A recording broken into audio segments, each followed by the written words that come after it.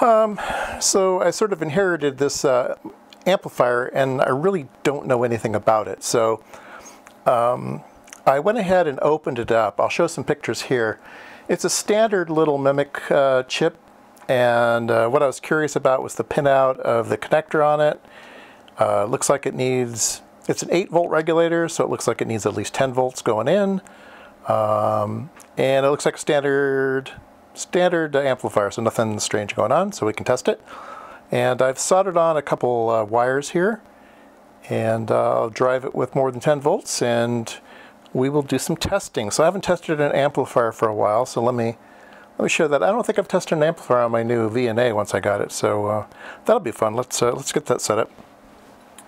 So before you test an amplifier, there's a couple things you need to worry about. One is the output power of the amplifier blowing up your machine, and one is the output power of the machine blowing up your amplifiers.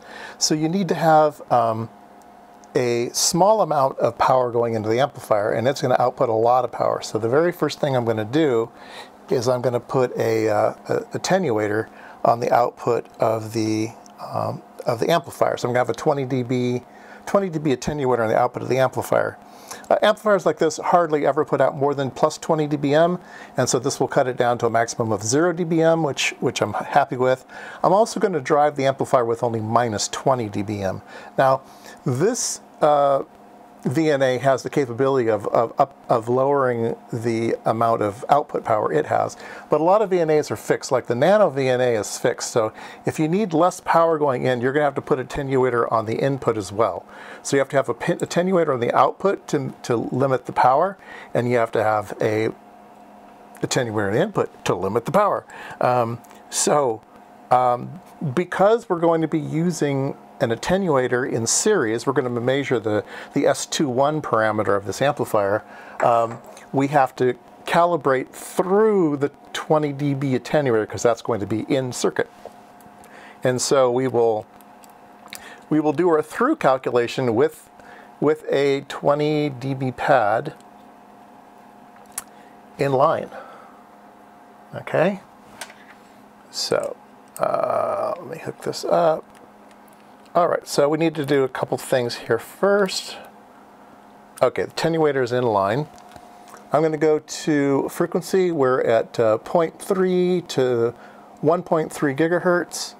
I'm going to hit the power button, and it says the level. So I can change the level that the machine outputs. There's a step attenuator inside the machine. So I'm going to set it to minus 20 dBm, and then we will need to calibrate. We're going to do a transmission measurement. We're going to do a cal. And we're going to do a response. And we're going to measure the response. It calibrates it, and it gives us, let's see, we want to do a scale of 10 dB per and a reference position. There we go. All right, so we have a nice straight line now, and we can insert our amplifier. So here we have the amplifier. Here's the output of the VNA. It's going to go through the amplifier. It's going to come out the other side. There's a 20 dB pad here, and then it's go into the VNA. So we're all set to go. Now we just have to hook up some power, and I'm going to be running this at 11 volts. So I'm going to hook up the power, and then we will take a look at our result. All right. So the amplifier is giving us about 10 dB of gain. And so let's zoom in on that. It's obviously not working here at lower frequencies. Let's put a marker here. It's definitely not working below 500 megahertz. It's kind of bad there. But let's zoom in on this. So we're going to hit our scale factor. We want to have a good scale factor. Let's do a 5 dB per. And here you see it's coming up to about 10 dB. Let's go to 2 dB per division. And we've gone off scale. But we can lower the whole thing down by setting the reference position and dialing it down. So now 0 dB is here at the very, very bottom of the screen. So it's 2, 4, 6, 8, 10. And you can see it's very, very wiggly. So this is not a great amplifier design.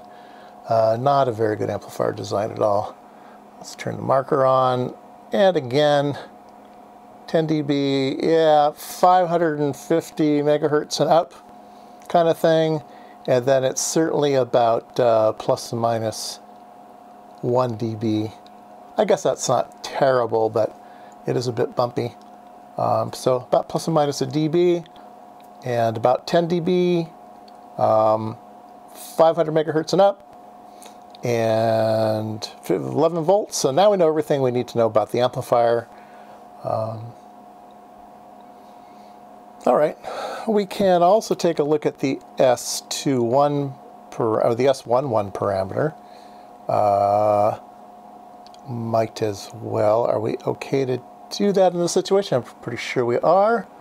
So let's go here to measurement 2, and we will hit reflection, and this is the S11. And we're getting about not a very good match. Not a very good match at all. Let's do a Smith chart. Yeah, not very good at all. It's definitely not matched very well. And we can do a VS. Let's see here, SWR just for fun. Yeah, we're never better than 2 to 1. So yeah, not a great amplifier design. It was probably designed expecting a attenuator, or what you would call a pad, in front of the amplifier that would help this out.